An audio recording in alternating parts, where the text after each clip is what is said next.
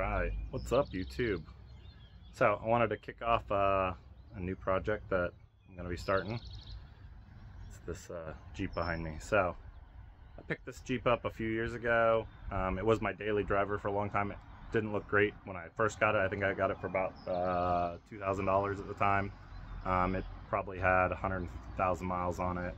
But I needed a daily driver, and I knew a guy who was selling it. And so I did a very crappy restoration on it.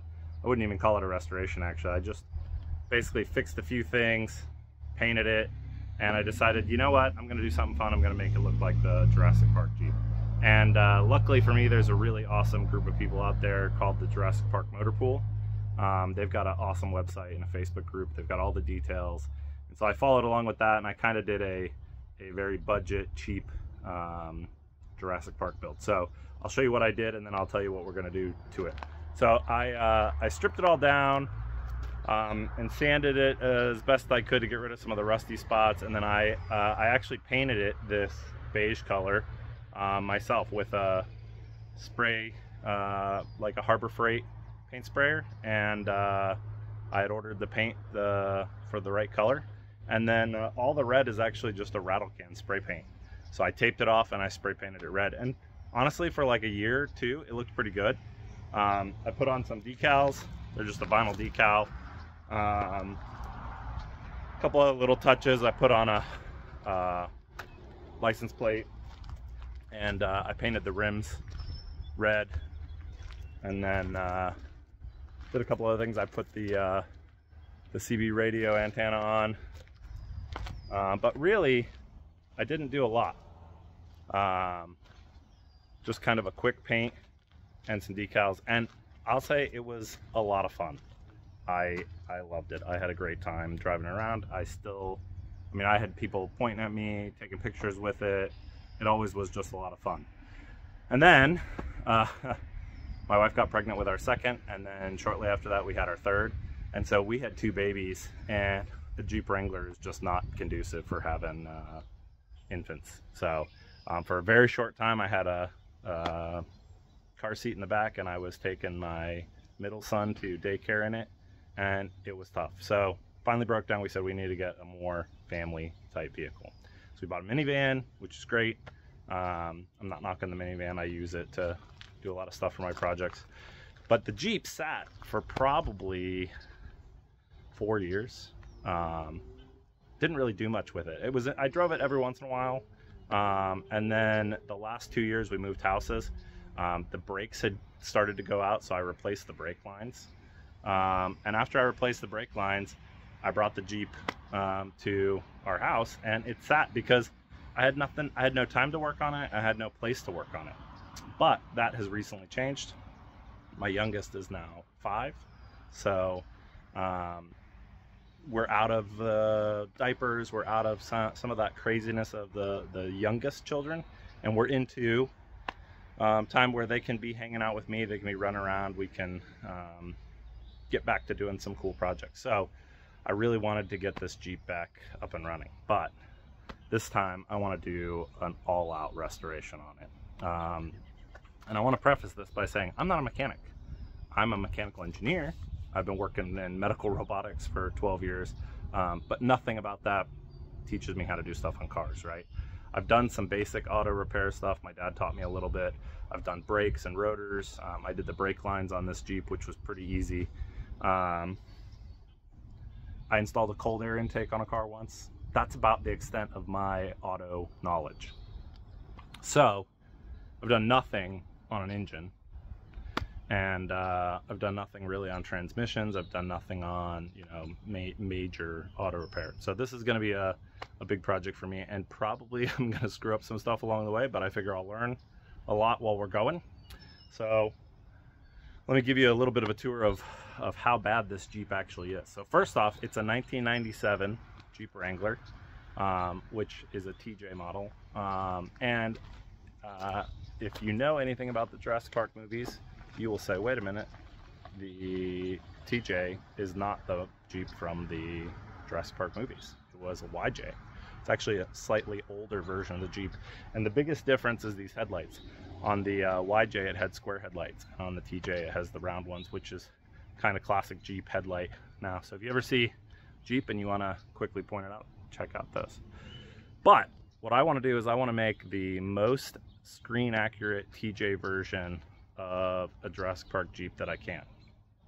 And honestly, the TJ, I like the TJ a lot, and it's what I have, so I'm not gonna go buy another one. Maybe it would be cost effective to go buy a better one, but we'll see. So a couple things: needs to be completely repainted, needs a much better paint job, needs this front bumper is not screen accurate, so that's got to go. The rims, these aren't the screen accurate rims, but I was able to find some screen accurate rims, and I have those in my garage right now.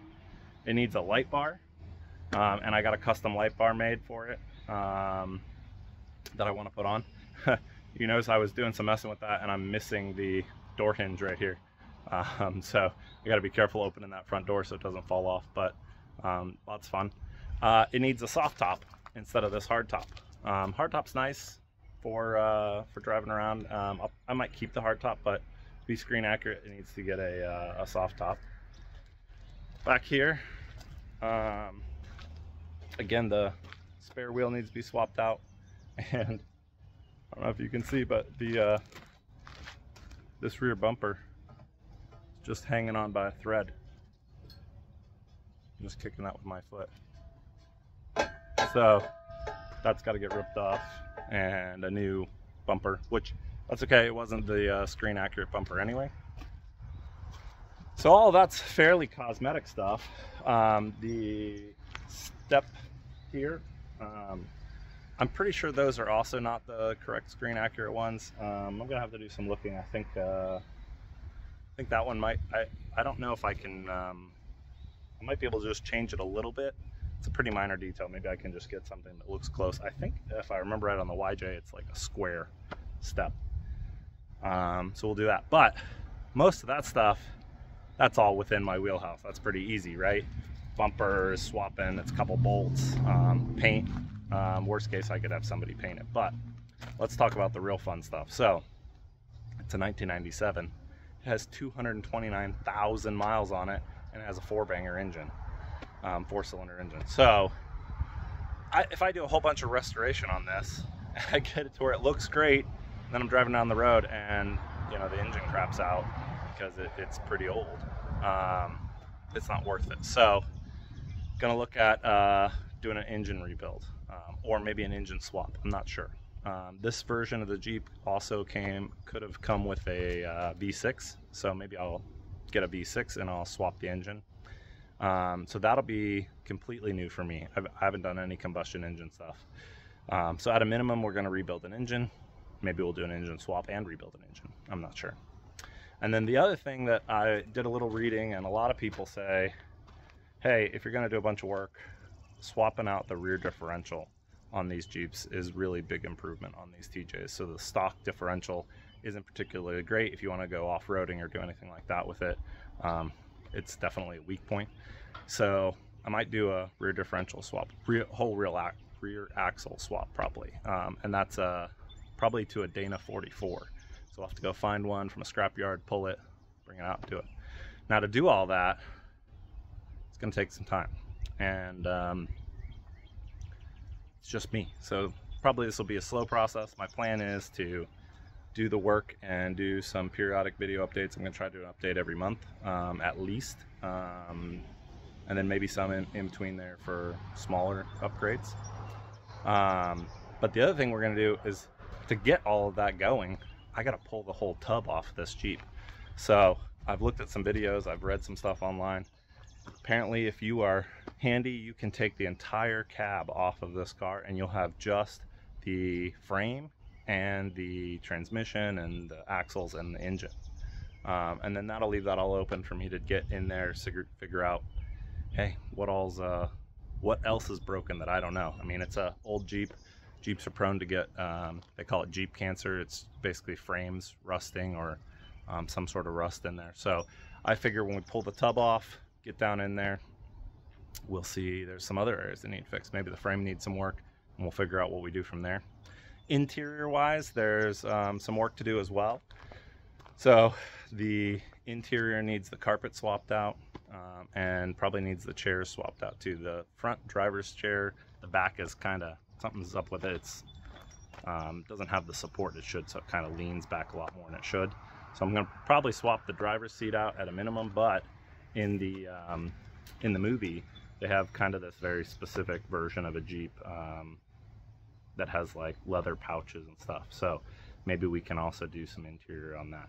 The goal is to get it back up and running and that I can use it as a daily driver, but I'd love to do a little off-roading with it too. I don't want to do giant lift kit or anything like that, but it would be nice if I could take it off-road a little bit. I'm in Pennsylvania, so there's plenty of places around here that are fun to go.